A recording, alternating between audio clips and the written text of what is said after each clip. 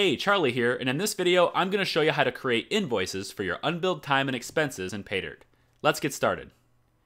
Invoices can be annoying and take up valuable time, so Paydirt does most of the work for me by taking all of my billable time and expenses and turning them into an invoice basically automatically.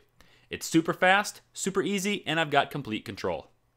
Here in my client screen, you can see that we've got a lot of unbilled time for one of these clients. Let's go ahead and fire up an invoice for them now. I'll select the client that I'm working on and then see the current project and all of the tasks within it. Up near the title here, I'll click Draft an Invoice to start making an invoice to send to the client for this specific project. Now right away, Paydirt collects all of my unbilled working time and expenses for this client and sets up an itemized invoice for me to preview, complete with dates, descriptions, and of course, the correct quantities and rates for my unbilled time and expenses. Now by default, everything for the client that's unbilled is included. But on the right here is a list of all of the unbilled items available. And if I want to hold off on billing for a certain task or expense, I can click on it to deselect it. And the preview updates in real time. So as I make my changes, I can always see exactly what my invoice is going to look like. By clicking Show Options in the upper left-hand corner here, I can change the settings for how this invoice is generated. These allow me to customize the way my time and expenses are converted into line items, how time is rounded, and what information is included in the descriptions. I'll go ahead and explain those more in a later video, but for now, my invoice is looking pretty good. When I'm ready, I'll click Draft this invoice. With that, the invoice is created as a draft, and the work and expenses that were included in it are now marked as billed. I can now freely edit it as needed.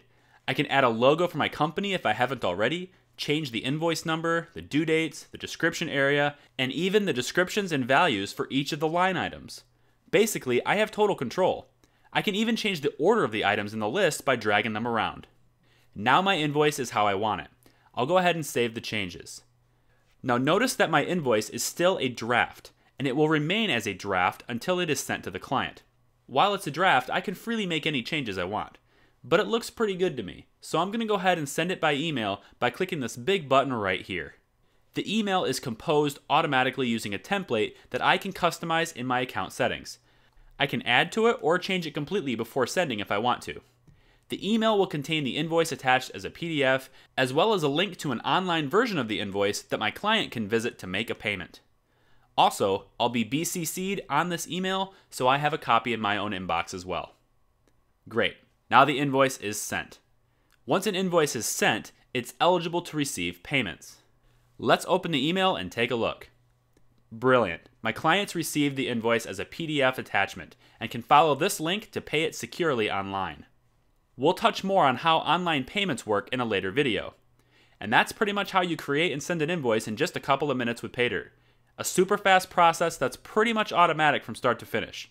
In the next video, we're going to look at logging payments, getting paid online, and what happens when invoices fall overdue.